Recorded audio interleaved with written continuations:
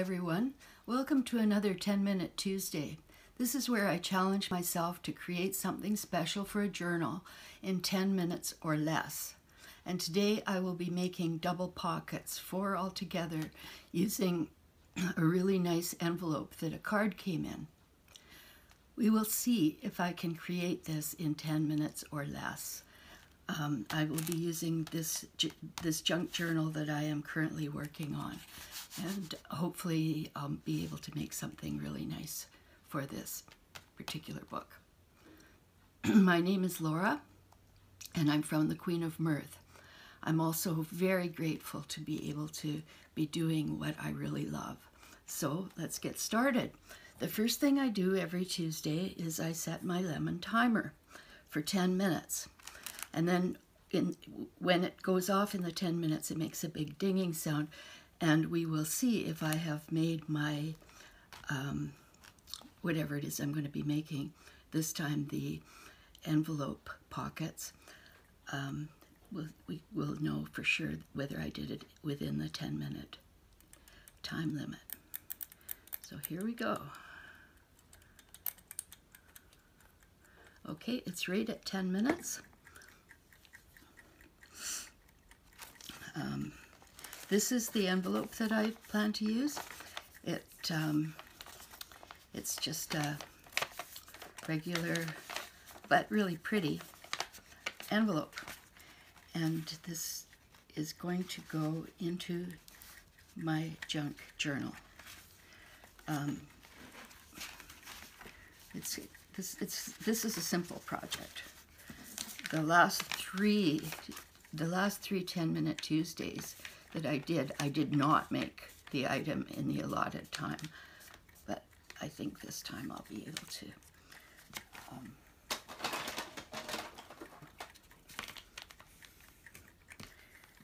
So I want to make a good crease here, and see how this works. The flap has never been sealed, so it just opens and closes. So I can put the flap down, and I can fold the envelope in half. And this is a nice big envelope. So I want to put it on this page, I believe. So it will go like this. Nice, eh? And I'll also have an opening here. I'm going to take all this paper away, because it's in my way. And as you can see, I haven't decided the order in which I'm going to arrange these the pages in that book. Okay, so now what I want to do is make my side pockets. So I will just cut a very thin piece off of the envelope, both sides. So actually I've sliced this side and this side, and I did it both at once. Get these little scraps away. Now, okay, so this page is where it's going to be, and I want to put the flap of the envelope at the bottom so things can tuck into it. Now my question is, do I want it on this page? No, I don't think so. I think I want it on this page because I like to have as much space as I can between the spine and the opening of the envelope. In fact, I might even make this one a little bit smaller than the other. How about that? There. Yeah, that's better, I think. Okay, so now I just need to glue it down.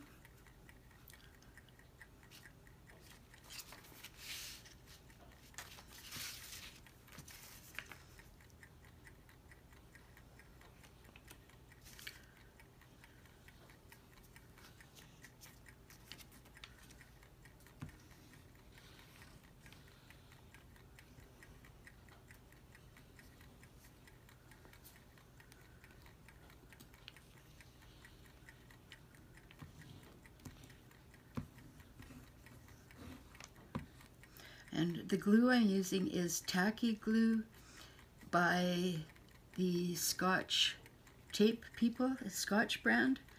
And I have to tell you that I think it's just as good. I've been using it for a little while now, and I think it's just as good as the glitter glue, the art glitter glue, and it costs quite a lot less than art glitter glue. To bring the art glitter glue into Canada and to buy it here is prohibitively expensive, although it's great glue. However, I've been experimenting a little bit using this Scotch brand for about a month now, and I absolutely think it's great. Nothing wrong with it, and I think it's just like the art glitter glue anyway. So here we are with this.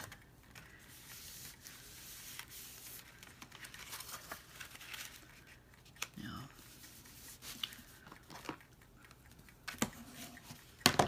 for this, this is just the lid from some old what do you call it?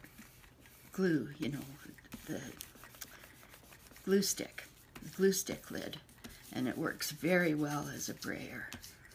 So I kind of keep a few of these lids around after I use up the glue stick, because sometimes I lose my current glue stick lid, and then I'll have one, or I use it for this purpose as a brayer, or as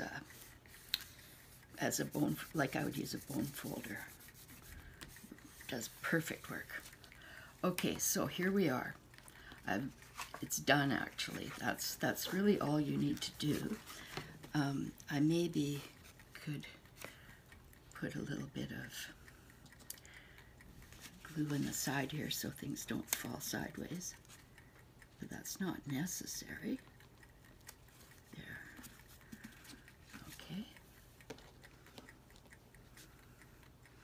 Life is good, isn't it?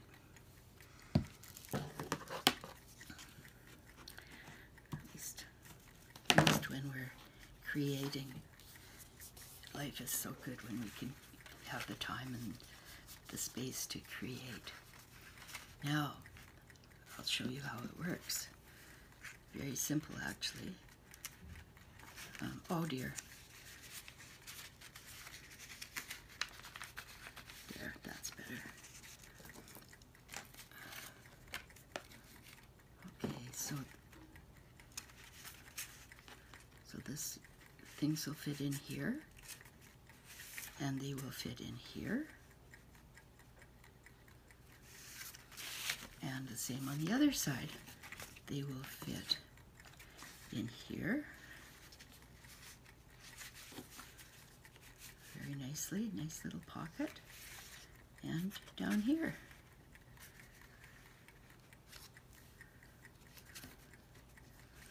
This is my daughter. She's now in her 40s. This is her as an artist at the age of 2. I'm so happy to have that. Anyway, here we are. So this is how it works. I'm not going to put things in it yet because I like to make sure that nothing that I put in will be touched by wet glue.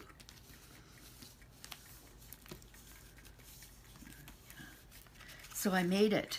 I beat the challenge, and I've made something really quite nice, I think, for my current junk journal. This particular junk journal I am working on, it's going to be somebody's Christmas gift, and it has a kind of a loose bohemian theme to it. So I haven't, and like I said, I haven't decided the exact order of the pages. I do that just before I bind it, and I'll be binding it with a 3-hole pamphlet stitch. Very simple and very lovely. So here we are, we have it. I'm so glad. And I think I have about a minute and a half or so to spare. Wow, this is really good for me because, like I said, the last 3 times I did not make the challenge. What do you think of the cover? This cover I made in my last 10-minute Tuesday challenge a week ago from today. And it's a mixed media cover. Oh, there it goes. There's our 10 minutes. Anyways, it's a mixed media cover, and it was a lot of fun to produce. Anyway, here we are. Thank you so very much for being with me today, for joining me in this challenge. And I'm pretty happy that I was able to make something beautiful within the 10 minutes. That shows that if I can do it, anybody can, and that making things for your journals and your junk journals need not be terribly time consuming, and you can get good results really fast if that's what you want. And from time to time, I think it's what all of us want. So take care, and I hope to see you, or I hope you'll see me in the next video, which will be very soon. Bye.